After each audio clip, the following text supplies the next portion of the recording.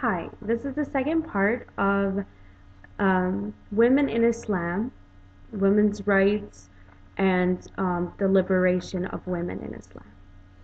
So now I'm going to talk about bearing witness because this is another, uh, you know, thing the haters like to throw out, and they don't like to mention all of this, the yani, the concept.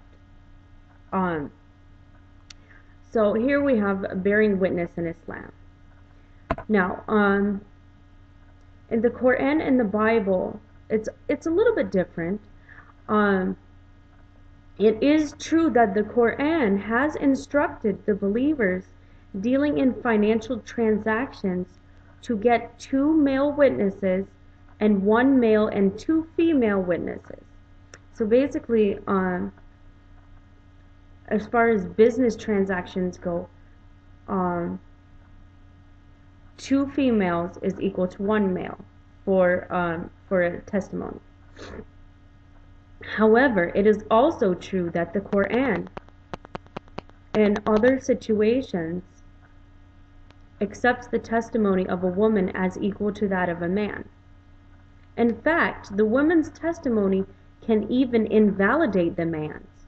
If a man accuses his wife of being unchaste, he is required by the Quran to swear 5 times as evidence of his wife's guilt. If the wife denies and swears similarity 5 times, she is not considered guilty, and in either case the marriage is dissolved. On the other hand, women were not allowed to bear witness in early Jewish society. The rabbis counted women not being able to bear witness among the 9 curses inflicted upon all women because of the fall of Eve. And in the first part, I did talk about that. So if you want to check that out, you can check it out. So let's see here.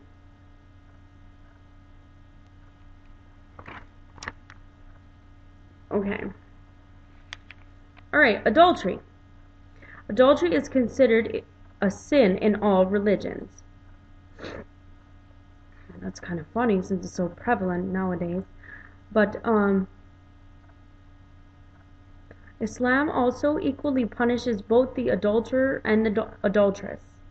However, the Quranic definition of adultery is very different from the biblical definition. Adultery, according to the Quran, is the involvement of a married man or a married woman. The Bible only considers the extramarital affair of a married woman as adultery.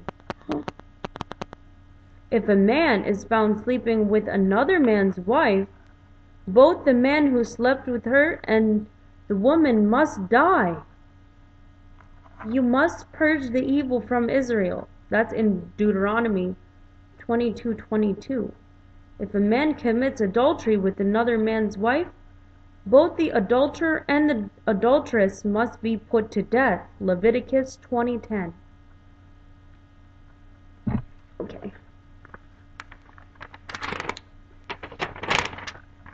I would also like to say, since we're talking about that, is that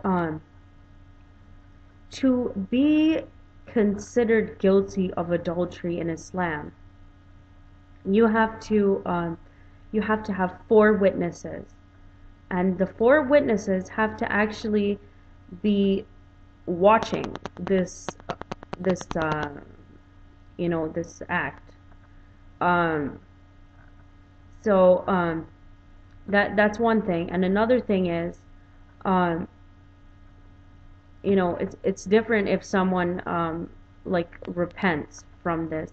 I don't know. I don't know all the fiqh about it or the legislative law, but anyway, let's see. Let's keep going here. Wives' property. The 3 religions share an unshakable belief in the importance of marriage and family life. They also agree on the leadership of the husband over the family. Nevertheless, blatant differences do exist among the three religions. Let's see.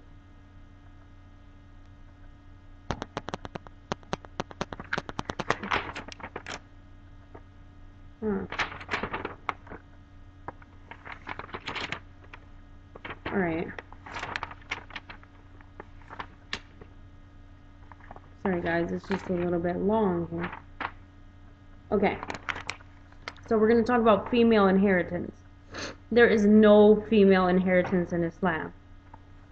Not only that, but when someone gets married, they can't get married unless they're given their consent.